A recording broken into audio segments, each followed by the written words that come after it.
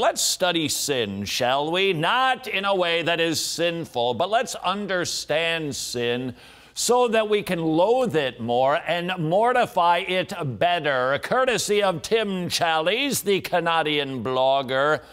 8 ways you're sinning when you're looking at dirty images. Let's study sin. And let's hate it more together, shall we? This is the first sin you commit. You commit the sin of adultery. Oh, I'm just looking, man. And what did Jesus said? If you just look with lust, you've committed adultery in your heart. Pornography is lust. And it exists to foster lust. But lust is simply a form of the wider sin of adultery, the deed or desire to be sexually involved with someone other than your spouse. We think God is like us. He just looks on the outside and makes a judgment about a man. Au contraire, that's Greek, you can look it up. He looks at the inside. He studies the heart. Will he who made the eye not also see? Will he who made the ear not also hear? Will he who made the brain not know what is going on in your fantasy life? Oops, we stumbled into another area of porn, didn't we? Perhaps you're thinking, well, I don't even look at the images. But you write movies, you produce, direct, and most likely star in them. What are you doing? You too are committing the sin of adultery. Here's the second way we sin. You commit the sin of deceit. Because pornography generates shame, you have to hide it, cover it up, or refuse to confess it.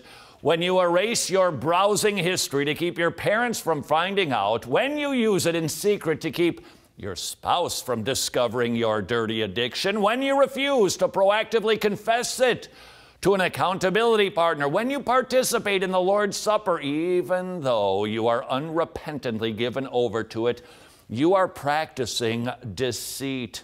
That's another way your sin might be killing you. Through communion. What is the warning that Paul offers in 1 Corinthians 11?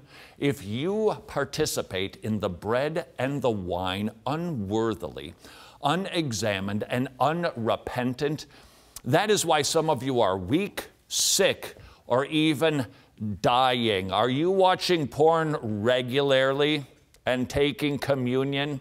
You do so, seriously, at your own peril. Not kidding. The third way we sin when we look at pornography, you commit the sin of theft. Fully 60% of all illegal downloads are pornographic content. While we can be glad that the industry is in dire straits, we have no right to participate in such theft. When you use porn, you are almost definitely watching material that has been stolen, and in that way, you're participating in its theft. Oh, great. Yet another way that we're sinning. Come to think of it, there are 5 more ways you're sinning when you look at pornography. Here's number 4. You commit the sin of greed. Sexual sin is greed, a form of taking advantage of another person to defraud them of something that is rightly theirs. It is to allow greed to motivate fraud, to unfairly and illegitimately use another person for your ignoble purposes. And don't you dare utter, well, they do it voluntarily and they get paid for it. That does not reverse this. Away. Number 5, we sin. You commit the sin of sloth. Pornography is lazy, a misuse of time. It is using precious moments, hours and days to harm others instead of help them, to foster sin instead of killing sin, to backslide instead of grow, to pursue an idol instead of the living God. Furthermore, it's slothful because you satisfy your lusts and desires lazily instead of working hard to be a man that a woman, your wife, would desire. You're watching porn? You're lazy.